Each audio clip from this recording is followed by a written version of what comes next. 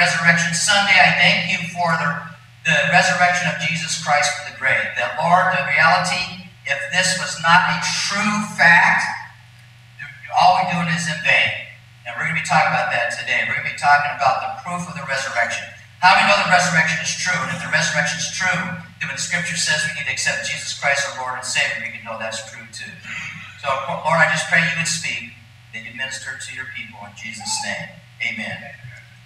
Resurrection Sunday. How many know that a couple weeks ago we talked about Jesus' triumphal entry into Jerusalem? That he comes in, the people say he's the Messiah, and they worship him, they bow down to them. How many know, as good as that is, that didn't purchase our salvation? Him coming in as a humble king, did it purchase our salvation? Absolutely not. How many know when we talked about the fact that Jesus turned around and he had the Passover with the disciples, he washed their feet, he had fellowship with those who betrayed him, several denied him, he still had fellowship with them, he had humility, he's King of Kings, Lord of Lords, and he's humble as he eats a meal with them, he's in the garden, and he's tempted, he wants to quit. Everybody remember what Jesus said? He says, if you can take this cup from me, do it, please. But thy will be done. He realizes that he who has never sinned is going to take sin upon him. And he don't want to take sin upon him because he knows it's going to separate him and the Father. That he was aware of the consequences of sin, that's death. He's fully man, fully God. And in the midst of it, it says that God even sends angels to minister to him. He must have been going through a lot. But Jesus, when he's sweating drops of blood in the garden, did that purchase our salvation? Absolutely not. It was good what he did, but it didn't purchase our salvation. Then last week we talked about Jesus going to trial and his crucifixion. So Jesus goes to trial. He's not guilty of anything. They charge him for a crime he didn't do. He turned around and is found guilty. He's whipped. He's beaten. He's made to carry his cross.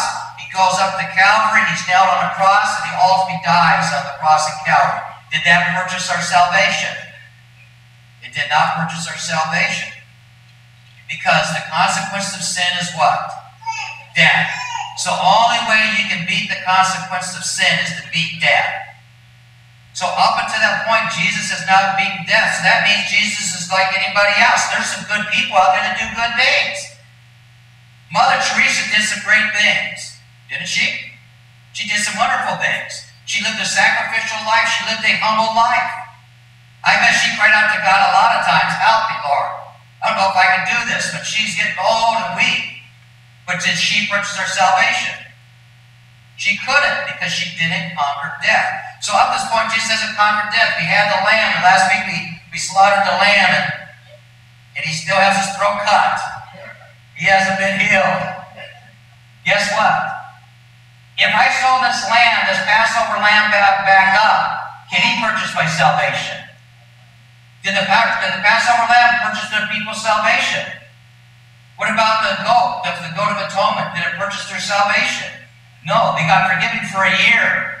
And guess what had to happen? Another goat had to be slaughtered again. So I can sew him all back up and make him nice and try to cover everything up. But he is not going to purchase my salvation. And praise God, because I don't trust him to purchase my salvation.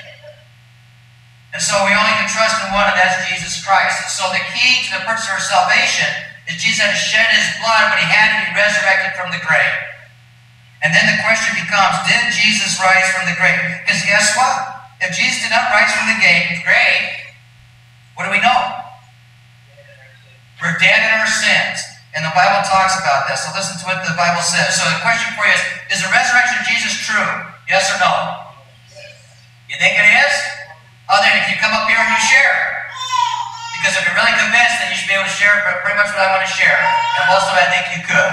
So is the resurrection true or not? Well, I don't know about you, but I know me. I was an atheist, didn't believe in God, and I didn't believe there was a Jesus. I didn't believe anything about Jesus. I didn't believe he rose from any grave. That's just a story. Anybody ever heard somebody say that? Everybody said to himself, it's just a story. So no resurrection. Our faith is in vain. Do you know that?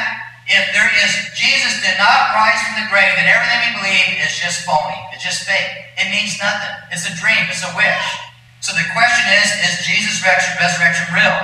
Apostle Paul says in 1 Corinthians chapter 15, 13, and 14, "But if there is no resurrection of the dead, not even Christ has been raised. And if Christ has not been raised, then our preaching is vain, your faith is also in vain."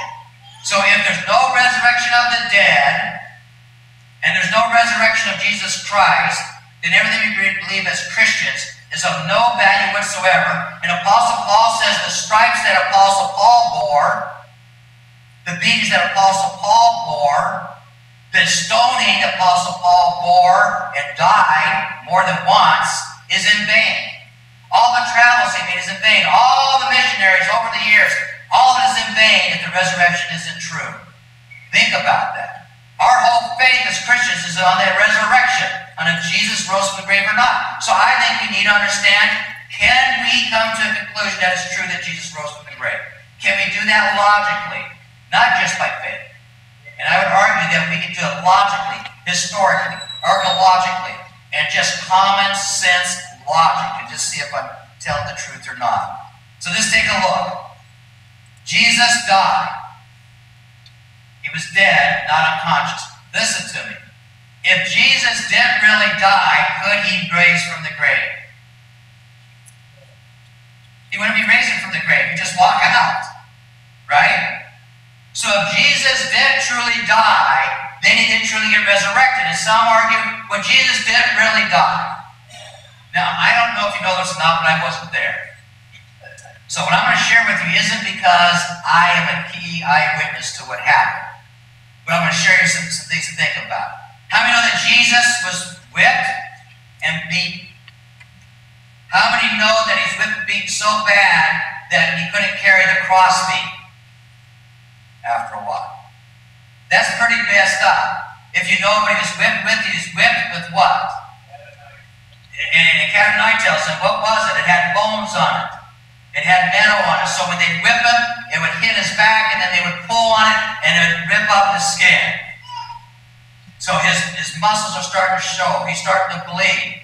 Veins are starting to bleed. All that's going on. That alone, probably you're not going to last very long. That isn't something that most people can go through. Remember, Jesus is what? He's fully God, fully man. So did Jesus feel every whip? So when they went and whipped him, did he feel it?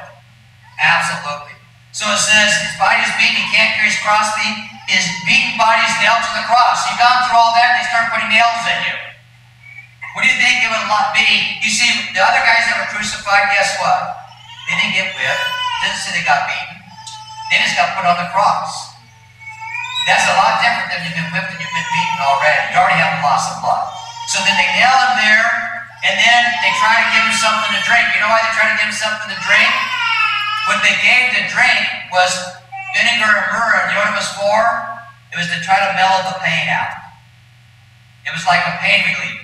Jesus doesn't take that pain reliever. How many know when you have pain and you don't get relief, you go into what? Shock. Can you die from shock? Absolutely. In fact, what's the first thing when you get in an accident? What are the paramedics looking for? Signs of shock, so they know how to treat you. Because shock itself will kill you. So his body is going to shock, refuses to be paralyzed, refuses for them to give him anything. He's not getting any liquid in his body. He's suffocating when he's on that cross. How many know when you're on the cross you suffocate? You can't breathe, so what do? You push up on your feet and you pull with your arms to get a breath. What are you doing when you do that? You're pulling on the very nails that are touching all your nerves. So Jesus going through that, he's suffocating. That's how they died on the cross, by the way. They died by suffocation. This happened to be, it was Friday night, and so the Sabbath was coming, so they had to get him off the cross, so they had to get him to die early. So what does it say in the Bible they did? They broke their legs. Why? Because they couldn't push up the legs to breathe. What did they do to Jesus? They put a spear in. And so they put a spear in him, and it says that it pours out blood and water. If you know anything, when somebody puts a knife in you, you don't bleed water. You know what you bleed? Blood. You bleed blood and water when they hit the cardiac sac, where your heart is. And when somebody's giving out blood after they die, guess what? All the liquids are coming out. Very significant. Isn't it amazing? God said blood and water. He wanted to make sure we knew that because he knew there'd be some medical doctor sometime that would question his crucifixion. And so you have that going on. Then the soldiers made sure he was dead. They pierce him. What did they make sure? Because what did everybody say was going to happen? Jesus is going to rise from the grave. What did the soldiers make sure that's not going to happen? You think they said, well, I wonder if he's dead or not. I would argue if they would question if he's dead or not, you know what they would have done? They would have pierced him 10 times. They pierced him one time. They obviously that he's dead. Then he's put in a body wrap. It says that he's wrapped up with linens. You went through all that, and then they're going to put wrapping of cloth all over you. How do you think that would be? If you were alive, do you think you can survive that? If you do, you have more faith than think about this. If you have more faith that Jesus survived all that, you have more faith than somebody that believes in the resurrection. Because you're believing in something that's more of a miracle than the resurrection. We at least have the promise of the resurrection. So Jesus obviously was dead. When he was put in that tomb, he was obviously dead. He wasn't just unconscious. That's just one proof that when he came out of the grave, he had to be resurrected. He was dead.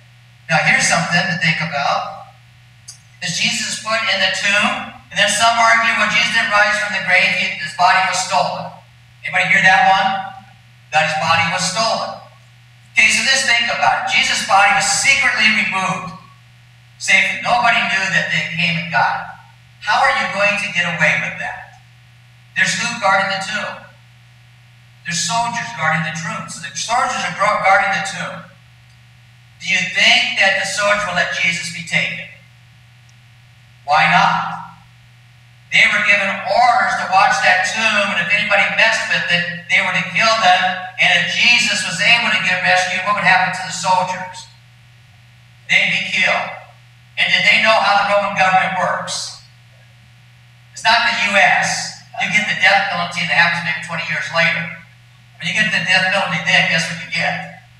You get the death penalty. You might get to be on the cross where Jesus was. They know that. So you have that going on. Now I'm going to give you something else to think about. Because people say the soldiers, they fell asleep. That's what it was. They fell asleep. So there would be 4 soldiers. A watch consisted of 4 soldiers. So there's 4 soldiers there. So you think those 4 soldiers, that all 4 of them fell asleep at one time? Well, no, you say, well, yeah, but they were there for 3 days. Who could stay awake? No, they weren't. They were there for 4 hours. Because a Roman watch was 4 soldiers that would be there for 4 hours. And then it would change shifts. So if you got one guy, oh boy, this is late night. Okay? You got to have another guy going, boy, yeah, I agree. Oh, don't yawn. I'm not going to sleep too. So you have 4 of them going to sleep. Well, when did they go to sleep? On the first of the shift? Or was it after 4 hours? If they couldn't stay awake for 4 hours, they probably didn't use them in the first place. But what happens after 4 hours? Another shift comes. So you add the numbers up, you go 2.5 days, 3 days, guess what you get? There was about 50 soldiers watching him. So what had to happen is all 50 went to sleep. Well, guess what? You got more faith than me. I really believe that he was resurrected. Matthew 28:12-14 says, when they had assembled with the elders, they consulted together. They gave a large sum of money to the soldiers, saying, tell them, his disciples came at night and stole him away while we slept. So they're bribed to say that they slept. And the Pharisees have to have it that Jesus doesn't rise from the grave. Because if Jesus rises from the grave, everything he said is true. And the Jews can have it be true. Because they would lose all power. So they paid the soldiers to do it. Now listen though, this is what they do. Verse 14. And if it comes to pass that the governor hears that we did this, we got you covered. So they say if the governor, if Pilate hears that we bribed you, don't worry, we got it covered. You know why? Because the nation of Israel, the Jewish leaders at that time, had a pact with the Roman government. You take care of us, we'll take care of you. You scratch our back, we'll scratch your back. So there was an agreement that, you know what? You just let us keep our program going, and we'll keep your program going. So out of it, what they're telling the Roman soldiers, we're going to give you money, and if you get in any trouble by saying you're asleep, don't worry, we got it all covered. We got it taken care of. So all that is happening. So was Jesus' body, do you think it was stolen from the grave? Or you? Can't be stolen from the grave. Jesus truly died, and his body is in the grave, and it wasn't stolen. Now here's the next one that to think about. You wouldn't understand this unless you know the culture. So the next thing I'm going to share to you is what the women see Jesus and the women of the testimony. So the women testify, they say, Jesus, remember the story? They're at what? The women come to the grave, and what is it? The tomb is empty, and they go around telling everybody, Jesus risen, Jesus risen. Now I want you to think about something in that culture. In that culture, a woman had no rights. Anybody know that? In that culture, women had no rights. Their testimony was no different than a slave testifying. Do you think people trusted slaves if they went to court? No. If a woman went to court, her testimony was not trusted. So I want you to think about something. Why would God in his right mind, and why if this is fake, and the disciples make it up, why do they use women to testify that Jesus is risen? Isn't that stupid? Because nobody's going to believe the women. So if you're going to set up a fake transfer of the body, you wouldn't use women to tell people. What would you use? You'd use men. You say, okay, here's what I want you to do, guys. We're going to sneak the body out, because we got all those 50 soldiers to go to sleep. We gave them some marijuana to smoke, and they got real happy, and they just dozed off. And so they got all the soldiers asleep, and then they sneak and they get the body, and they go hide the body, and then they go coming up to the tomb and wake up the soldier, slap them in the face and say, wake up, wake up. And they turn around and say, hey, look, guys, while you were sleeping, we rolled this tomb away, the stone away. Jesus escaped. And then they go around and say, Jesus raised from the dead, Jesus raised from the dead. Wouldn't that be logical if you're playing a game? But guess what? God doesn't play games. And the reality isn't interesting. He used women whose testimony would not be trusted. He reveals himself to them first. You know when Jesus was given a message? Women are just as valuable and worthwhile as men, that women and men have the same rights. He just lifted up the testimony of women. And so then you have it that if somebody's playing a game, women wouldn't be the ones telling that Jesus rose from the grave. If Jesus was stolen, it was a miracle how that could be happened. And if Jesus survived all that he went through, that's a miracle. So far, if you don't believe the resurrection, we have 3 miracles that have taken place. But you don't want to believe the miracle of the resurrection. But it doesn't stop there. That's all Bible. Everything I share with you is what the Bible says. But you know, you can't trust the Bible. It's not really God's word. It's just a bunch of men that wrote a bunch of stories. I don't know if you believe that. Some do. It's just a bunch of stories. So everything I told you what the Bible says, so you can't trust the Bible. Okay, just throw the Bible away. Just get rid of it.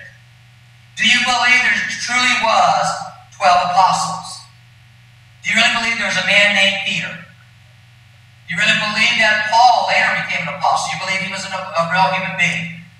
Do you believe that all the disciples, Andrew, all of them, John, do you believe they all were real people? If you don't, grab a history book, grab an encyclopedia, because you get the most ungodly encyclopedia and will acknowledge those men existed, because there's too much documentation to prove that they existed. They were real human beings that existed. Now, whether you don't believe there was a Jesus or not, say this to say there was no Jesus. These men existed. And what did each of them do? They testified about Jesus' resurrection, and they were willing to die for it. So this say that it was all made up, that these 12 guys all got together and say, we're going to make up a story, that Jesus rose from the grave. And they make up a game plan. And they say, this is what we're going to say. This happened, this happened, this happened. We're going to write a fake book. We do all that. And that happens. Those guys are really nuts. You know why? Almost every one of them died for that lie. So if the lie about Jesus being resurrected, if they did see Jesus after he died, if Paul did not have an encounter with the resurrected Jesus, and they're willing to die for him, they're lunatics. They're crazy to die for somebody that didn't rise from the grave. So I would argue logic says if they're willing to die for Jesus, saying he rose from the grave, logic would say that Jesus rose from the grave. Do people lie to save their life? Listen. Do people lie to save their life? Don't they? Absolutely. How many people lie so they can die? Something to think about. People will lie to save their life. Not too many people will lie to have their life taken. And so the disciples are willing to have their life taken for the sake of the message that Jesus rose from the grave. That's outside of the Bible. That's just history of those men dying for the testimony. This is Preacher Rich D. Creating Futures is committed to equipping individuals and churches to fulfill the Great Commission, which is the leading of individuals to Christ as their Lord and Savior, so that they may have eternal life, and discipling them so that they may become devoted followers of Jesus Christ. Give us a call at 1-866-WANT-GOD. That is 1-866-WANT-GOD. If you like this video, please click on the link below and subscribe to our Creating Futures channel. To learn about going to heaven, click on the attached video or go to creatingfutures.org. That is creatingfutures.org.